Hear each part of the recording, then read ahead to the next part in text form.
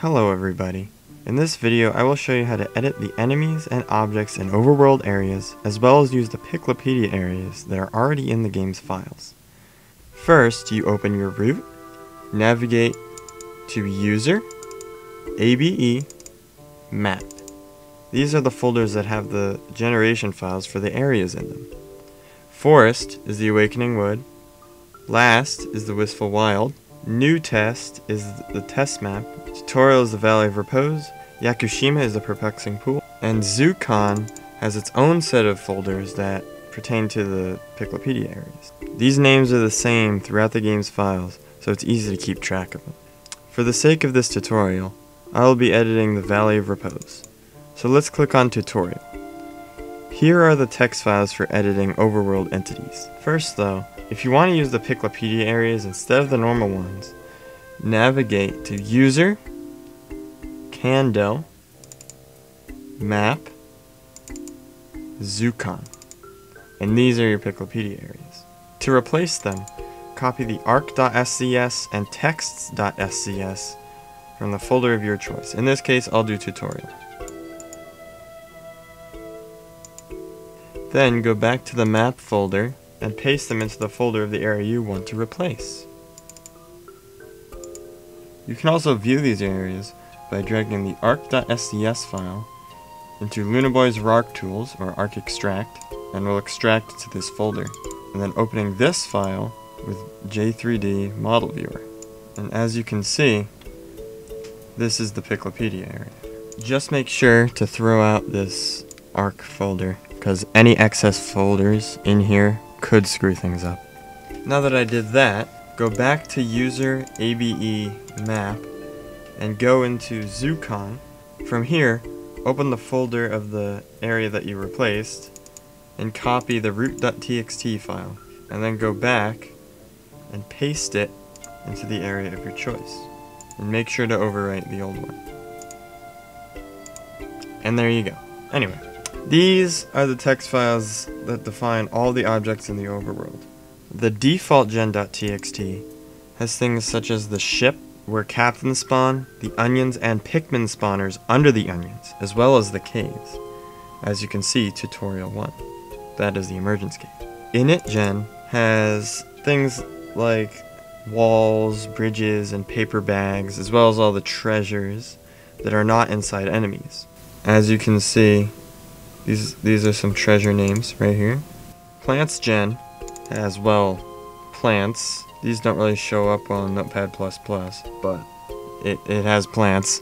And route.txt has the definition for how Pikmin carry objects. In the loop and non-loop folders, you will find more generation files that have numbers on them. For example, 0 to 1 would have enemies that spawn on day 1 only, and 1 to 2 would have days 1 and 2, etc. The generation files in the loop folder will loop every 30 days, as you can see, 30 to 39, and then it ends at 59. And the generation files in the non-loop folder won't loop at all. In order to edit these, you can edit the text files directly, but in order to set up a new entity, Yoshi2's Gen Editor can help, as well as the Pikmin 2 technical knowledge base. This page has all of the different entity identifiers, including enemies, plants, caves, and treasure. And this page has the generation file syntax information. So let's go through that. First, at the top of every generator file, you'll see this header.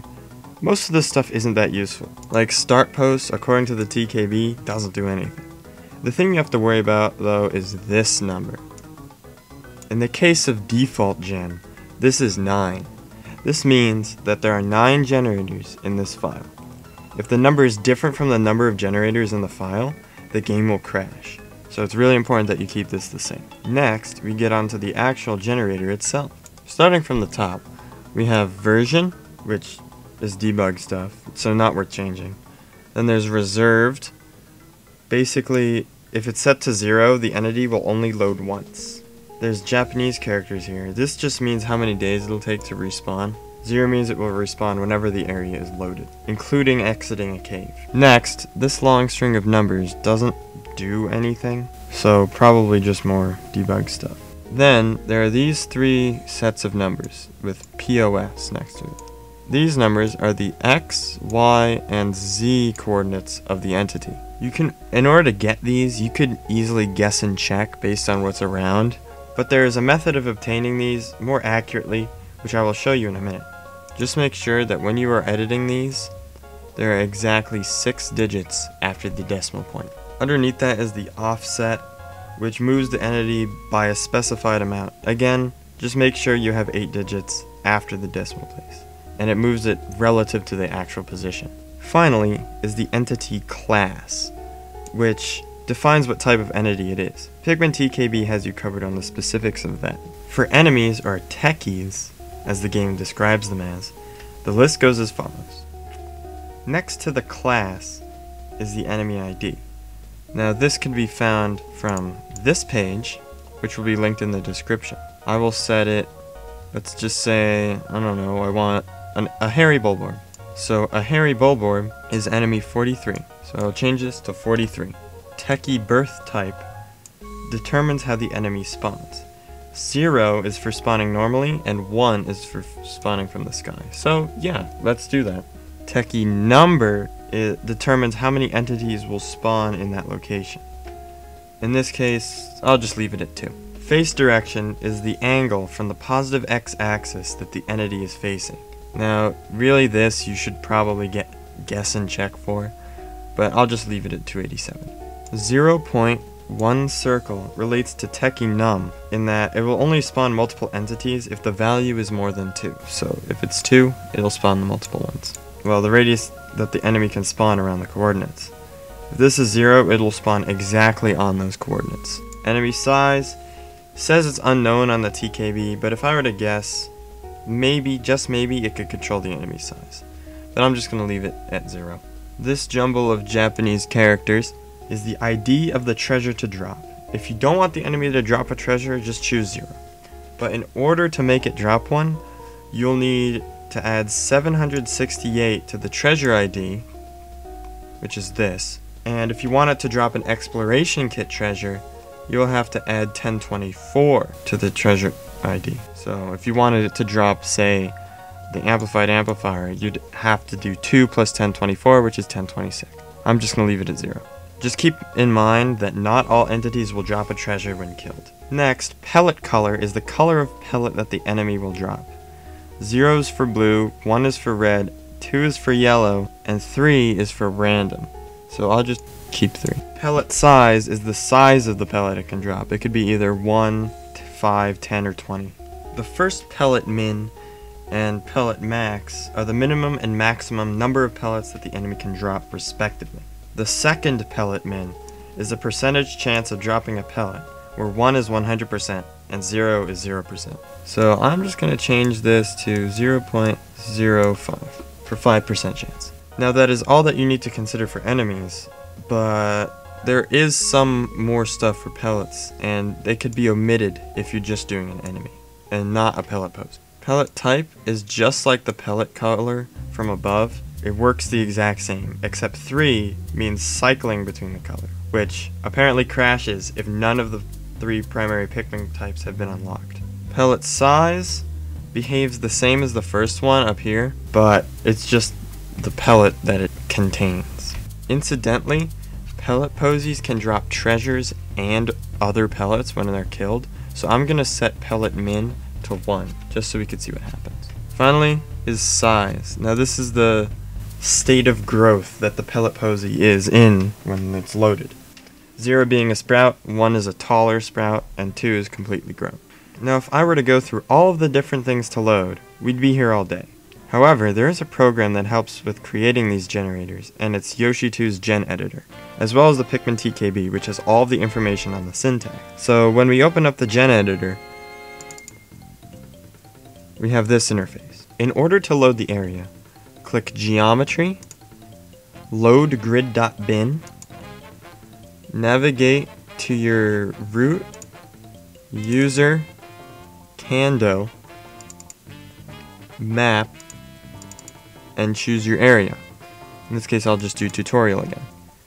And then open up texts.szs And here is the area in the gen editor. Then to open your generator file, click File, Load, and choose the generator file you want. I will choose initgen. Now here are all of the generators that will be loaded. Now you can see some of these are out of place because this is a Piclopedia area and none of these have been calibrated to work with this area. To zoom in and out, use the scroll wheel, and to move around, use the WSDA keys, so WSDA. And if you press shift, it'll move faster. In order to add a new object, click Add Object and choose what object you want to add. I'll choose an electric gate. The program will generate the text needed to insert into the file. Now, using the Pikmin TKB, the only parameter that we can edit is the gate's health. It's these Japanese characters. So, here they are, and it's already preset to 1600. I'll set it to 1000. To choose the coordinates, in the bottom left corner of the window, the coordinates are shown. So, I'll copy those into the text by right-clicking, clicking Copy Coordinates, and replacing these. The rotation acts like coordinates, except they're angles. So I'll just make something up, and there you go. An electric gate in the Valley of Repose.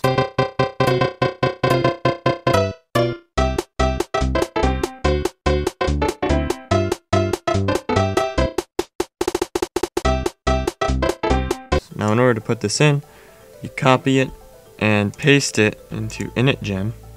Doesn't matter where. I'll just go at the end. Then at the end you do Control V. Now just as a side note, anything beside these hashtags doesn't affect the code. So I could just do this and it wouldn't matter. Then remember to change this to 36 generators. Keep in mind this number doesn't actually affect it, but I find it's always good to change it just so you know exactly what's going on. Then Control S, save it, and close this, close this. The next thing I'll show you how to do is edit Louie's start position.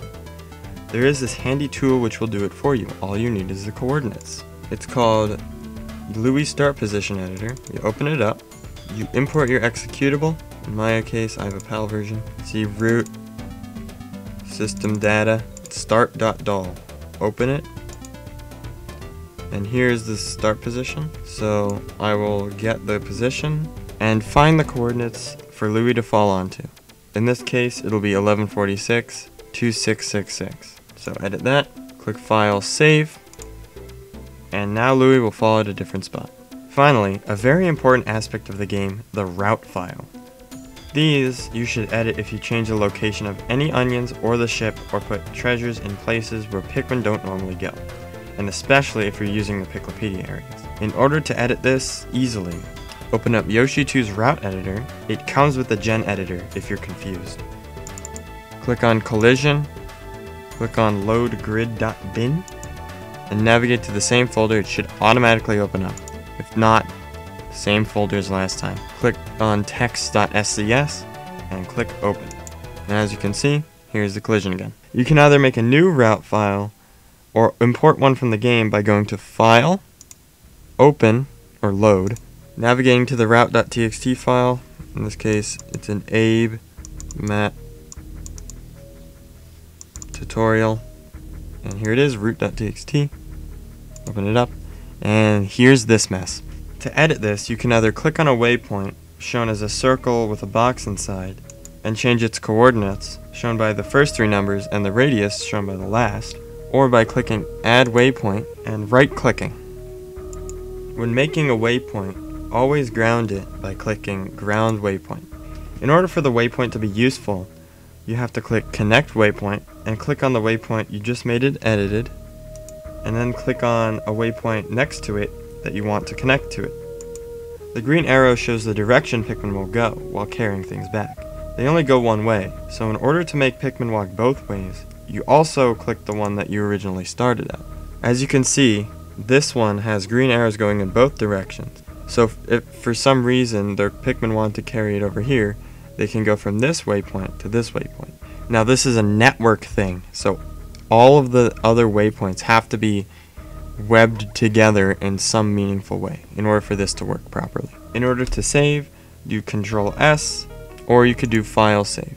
Now go rebuild your ROM and test it out in game. Just a word of advice, if stuff doesn't work, make sure you save everything. As you can see, if we open up the ROM, it should all be there. As you can see, there it is. There's a hairy billboard. There should be another one.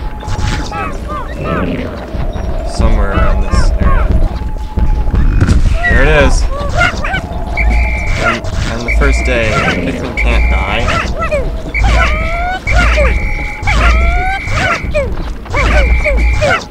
So I'll just leave it.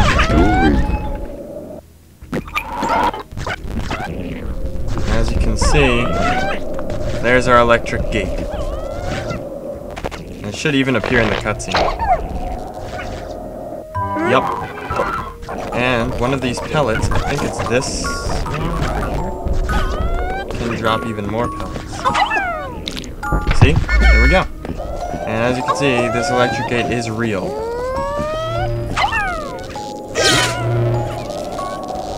So now we're soft locked. Don't do that, kids. Anyway, that's gonna be it for this tutorial. I hope you guys enjoyed. I will see you guys next time.